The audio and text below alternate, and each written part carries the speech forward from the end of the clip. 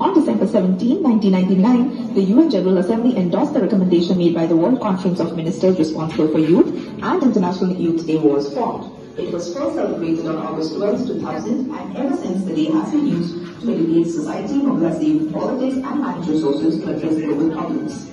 You need the youth, you can indulge in various activities on this day, such as educational radio shows. You can contact popular local and national radio stations to request a slot to have a discussion with distinguished individuals and youth.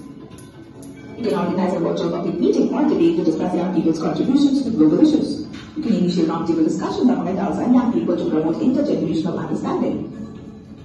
Further, you will also organize a youth forum to exchange ideas and discuss cultural backgrounds in order to help young people accept others and popularize a culture of non-violence.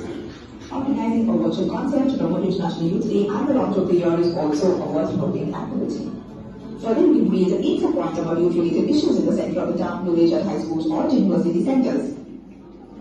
Also, you can get going about organizing an exhibition. You can get permission to use a public space or an arts exhibit, which showcases the challenges of young people today or how young people are contributing to development. Finally, write to your Ministry of Youth to inform him or her about the challenges young people are facing in their daily lives and to suggest solutions. So this year, the theme of International Youth Day is Transforming Food Systems, Youth Innovation for Human and Planetary Health. So this is the aim